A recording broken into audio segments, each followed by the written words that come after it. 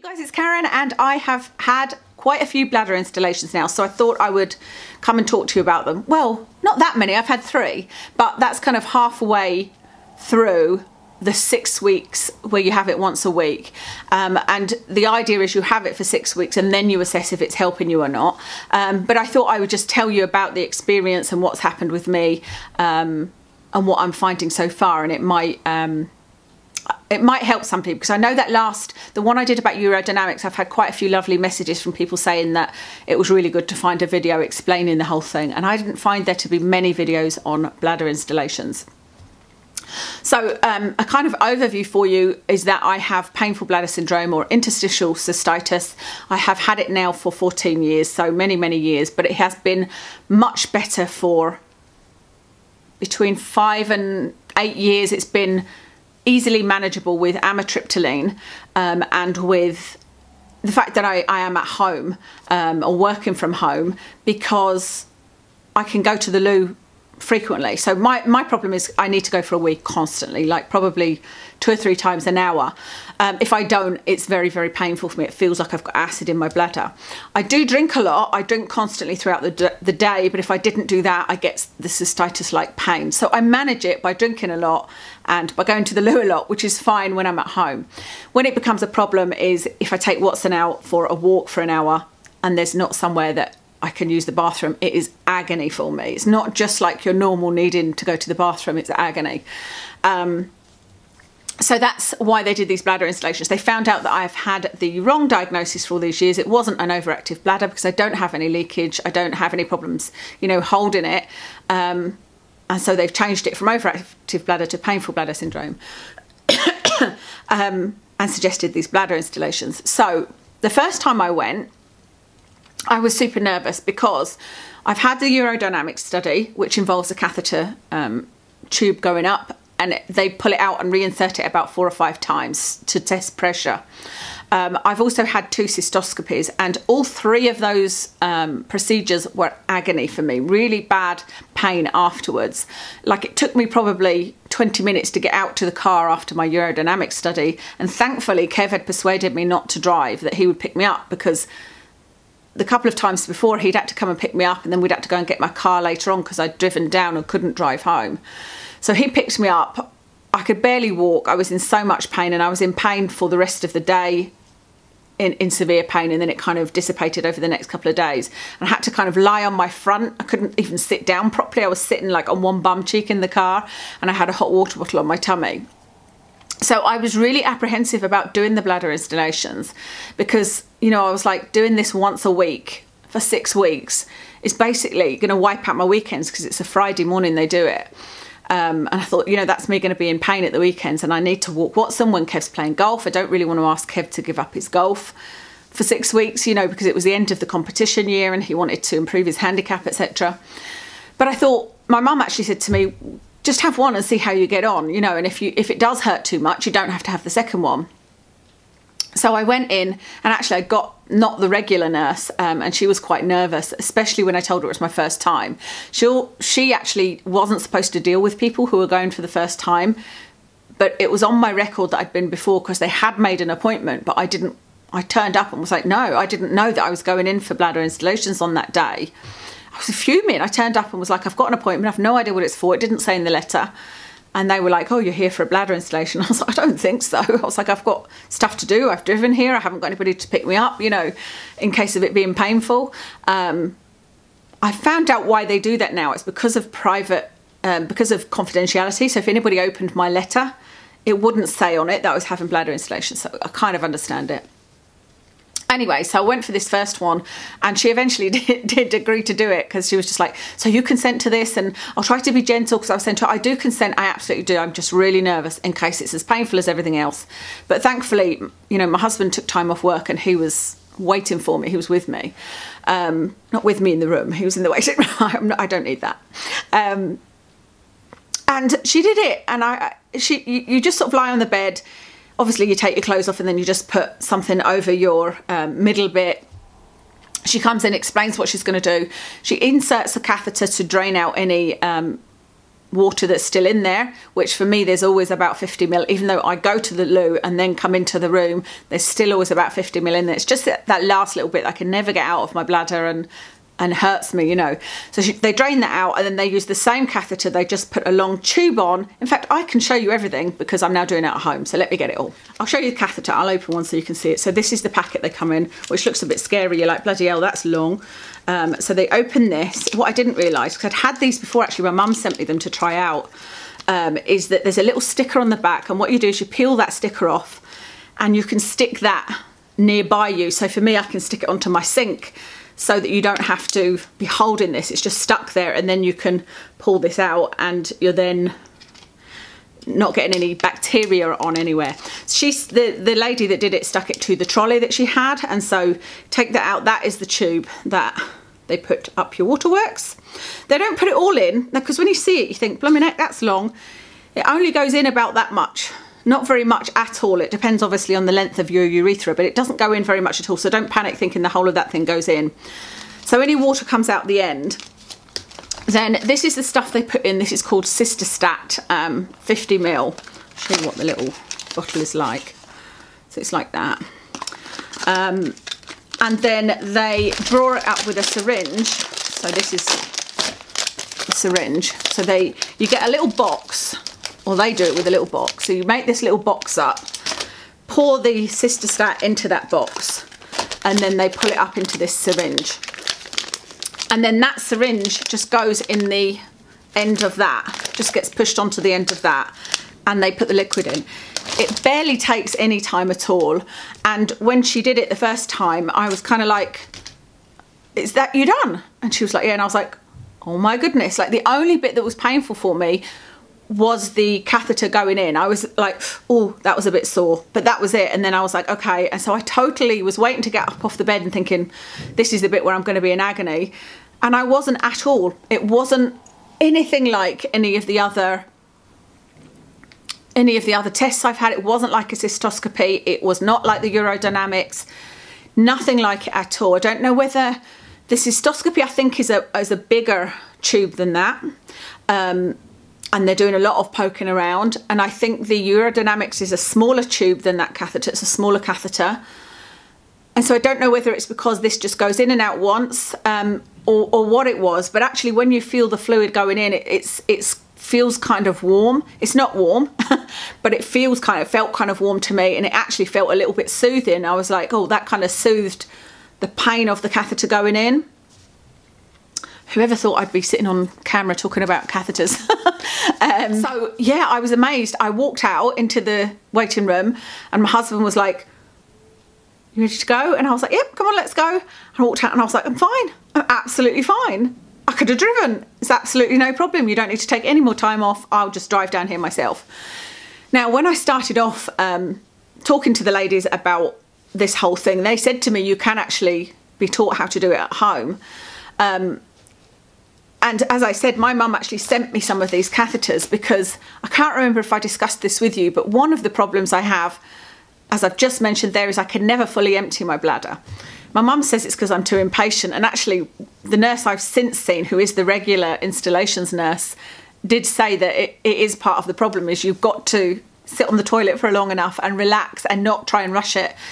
Because we were laughing, I was saying, who's got time to go for a wee? It's so boring, you know. I've got so many things to do, I haven't got time, especially the amount I go. But she said you've got to sit there for longer and relax, and you know, you might then be able to empty it. But the dog walks is something that if I had an objective, you know, and a way of testing if this is working, it's that I would be able to go for a walk for an hour with Watson, go for a wee before I leave the house, and not be in pain and not need, you know, constantly be like, right, we're going to have to go now because I'm going to need to find somewhere to go to the bathroom. So the guy that I saw, that I think I told you guys was really arrogant, before having any of the urodynamics or anything, I was seeing this consultant. I've not seen him since.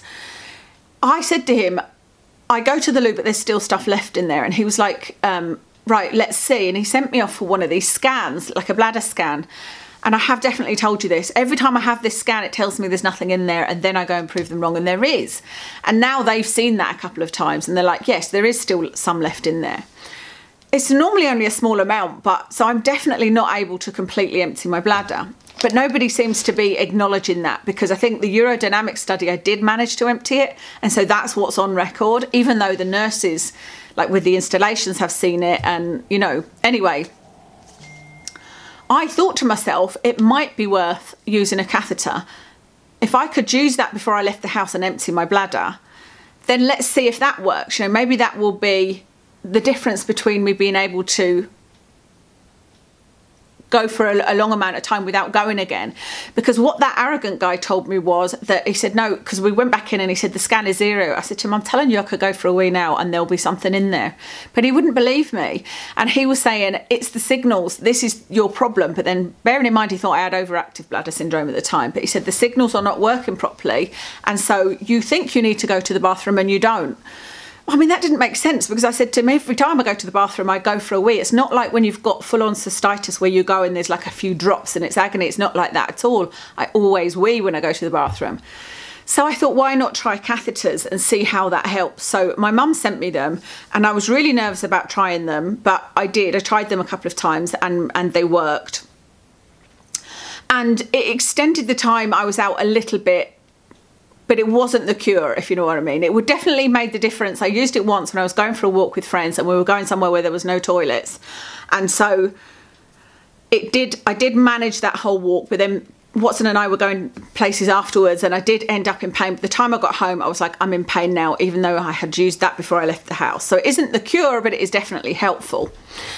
So anyway, I was talking about the fact that they can teach you how to use them at home. So in my second week, I saw Rachel, who is the installations girl, and she's lovely. And I said to her, you know, is it possible to do it at home myself? And she said, yeah, no problem. I just need to order you the stuff. So you'll need to come back next week, which was the 3rd time. Oh, actually, I've had 4. So I went back on the 3rd time. She had all the stuff and she asked me, I didn't have to put the catheter in because I said to her, I'm probably not going to be able to do it with somebody watching me. I said, I'll just get stage fright, you know. But she said, if you can attach this with the liquid in to the catheter and depress it and put the stuff in, then that's fine. So that's what I did, and then she gave me all this stuff. So then last Fridays I did myself. It was a bit of a faff, you know, you kind of close the bathroom door and get yourself all set up and like, right, I've got this, I've got that. And, you know, it took a few goes. She gives you plenty of catheters so that there's no bacteria problems. But I managed to do it myself, and it was pretty easy. It was definitely easier than having to drive all the way to the hospital and sit and wait around. And then, you know, yeah, much better doing it at home. So I've got, how many have I got? 1, 2, 3, 4. I've got 4 more to do. So that would be a total of 8. But I have to phone Rachel after 6. So I'll do another 2. So in another 2 weeks, I have to phone her and tell her if I found it to be helping or not. So I would say do it at home if you can at all. And if you think you can't do it, honestly, you can. You know, it's like, I thought I wasn't ever going to be able to put contacts in, but I've managed to do that. Contact lenses. I thought I was never going to be able to drive, but I could do that. You honestly can do it. If I can do it, anybody can, because I'm really, really clumsy. And like I said, if it takes a few goes, it doesn't really matter. So that's what I'm doing. I've got another 2, like I said, and then I'll phone to say if I think it's helping. After the first 2 that I had, which were at the hospital, I knew absolutely that they weren't working, because the day before I'd gone for, so I had 1, and then the following week, the day before I went for my second treatment, I had gone to the hospital to have the MRI for my knees, and I had made sure I went for a wee before I left here, and it was, I think, about a 45-minute drive to get to the hospital. By the time I got to the hospital, I was in agony and needed to find the bathroom. So I knew that first one hadn't done anything, but, you know, you probably wouldn't expect it to. The second week was kind of the same, or the third, when I went for the 3rd one, I'd had a situation the same the day before, where I'd left the house to go shopping and needed to find a bathroom because I was in pain. I didn't notice anything between 3 and 4. Then the 4th one was the one I did at home. And the following day I went out shopping. And I had a physio appointment. I had, what else was there? No, I had a physio appointment, that's right. So I knew I was leaving at 11 o'clock. I went to the loo as normal, as I always do before I leave. I probably go 2 or 3 times before I'm leaving, just to try and make sure, you know, I've got as good a chance as any to not be in pain.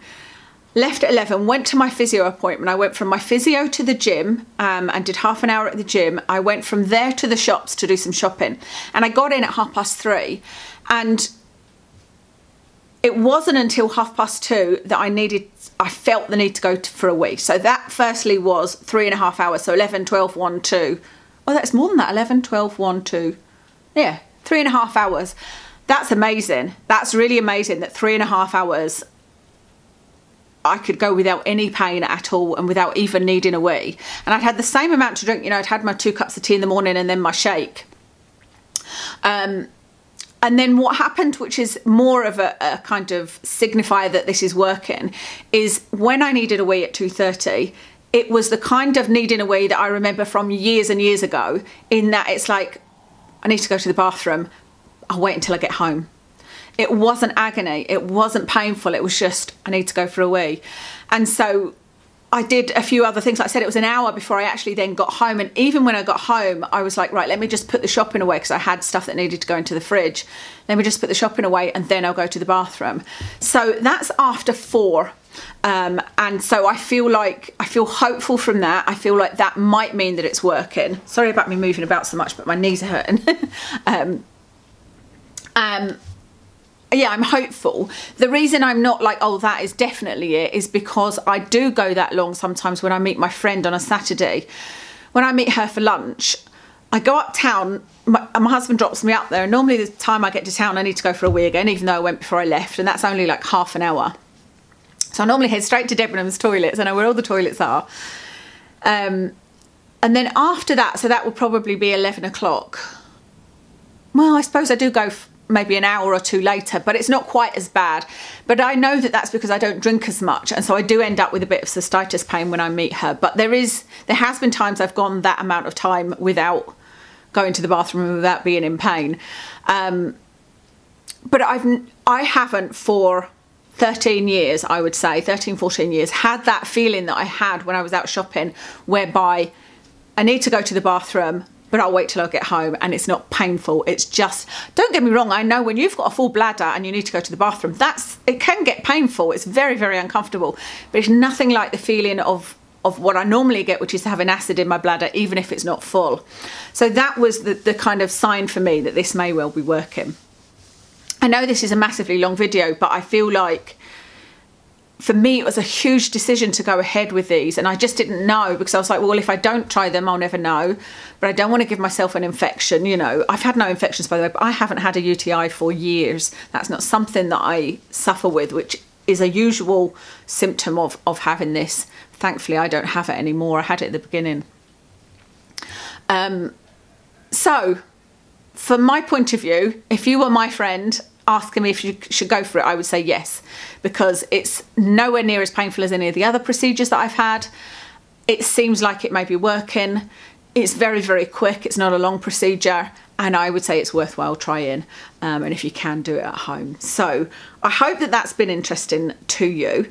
By the way, the purpose of this is to rebuild your bladder wall. Apparently, like, there's damage to my bladder wall from this massive bladder infection I had when I was in Spain, which was I was just peeing pure blood basically, and that's damaged the lining, and this is to repair it. So it's understandable that it's not going to happen in the first couple of weeks. You know, if I am seeing a benefit now, that's great.